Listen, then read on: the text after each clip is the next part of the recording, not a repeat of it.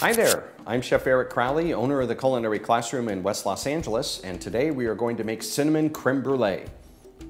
The ingredients that we'll need for our cinnamon creme brulee are 2 cups, also known as 1 pint of heavy cream, 3 whole cinnamon sticks, 5 egg yolks, 1/3 cup plus 2 tablespoons of granulated sugar, a little pinch of salt, and 1/2 teaspoon of vanilla extract. The first thing that we need to do is we need to get our cream flavored with cinnamon.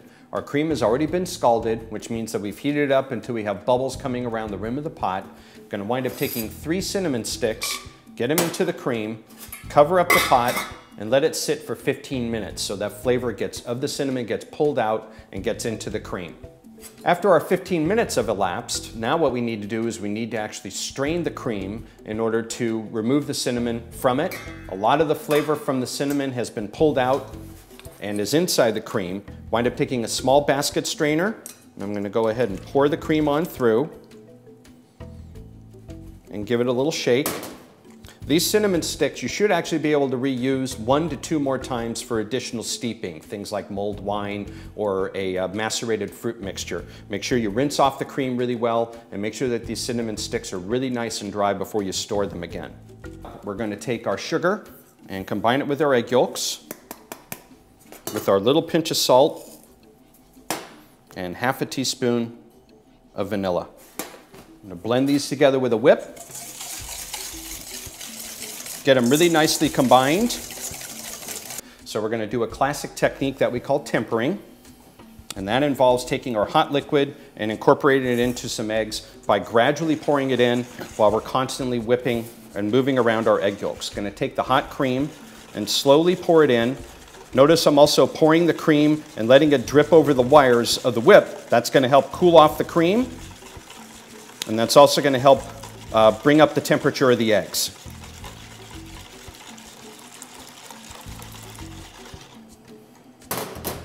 And I'm going to bring out a pan that I have prepared to make our custards. Okay. Usually a shallow dish like this will work really well for a creme brulee or a custard. This will help ensure that it winds up baking fairly rapidly. I have the molds inside a larger pan. You could use like a Pyrex baking dish at home, or 2 or 3 if you have smaller dishes. You'll also notice I have a dish towel on the bottom here as well. This is going to help even out the baking of the custard.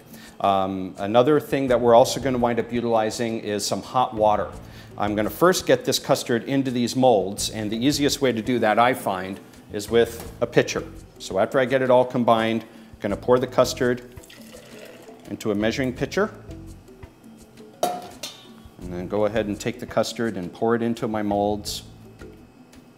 I usually will fill it up about halfway to start off with, and then if I have any custard left over, go ahead and continue filling.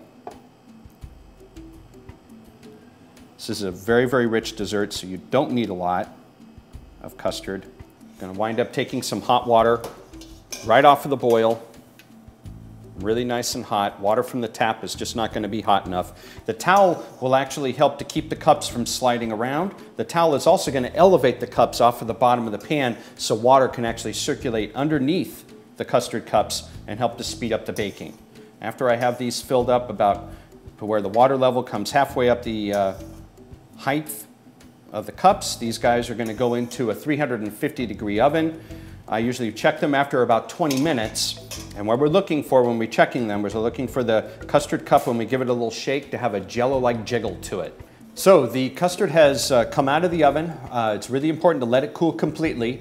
If you have the opportunity, let it refrigerate overnight. It'd be really wonderful. The idea by that is that you're actually looking for a really cold custard, and we're going to have a hot, crispy sugar coating on top.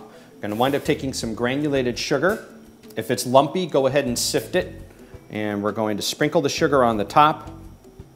Get a nice even layer. The more sugar you put on top of the custard, the thicker of a sugary crust you're going to get. So if you really like a lot of sugar, go right ahead and sprinkle a lot of sugar on. You want to try and sprinkle it pretty evenly as well. And then we're going to wind up utilizing a propane torch. I have one here that's got a plumber's nozzle on it, so I don't have to turn the torch upside down. And I'm going to take the flame and slowly lower it onto the sugar.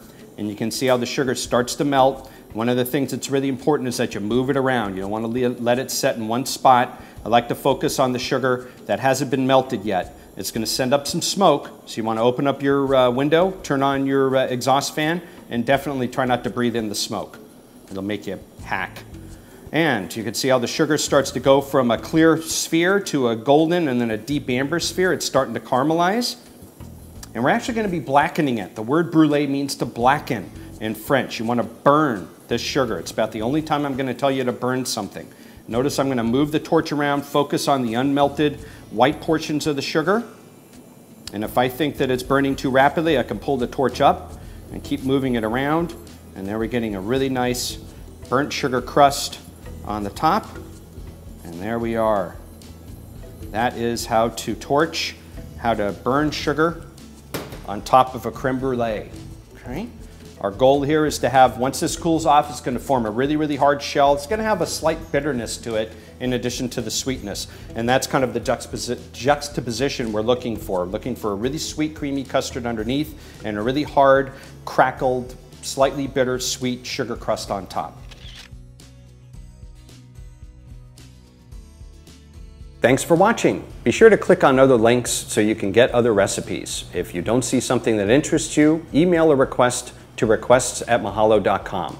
Also be sure to subscribe so you can get lots of wonderful additional information. Thanks, and I'll see you soon.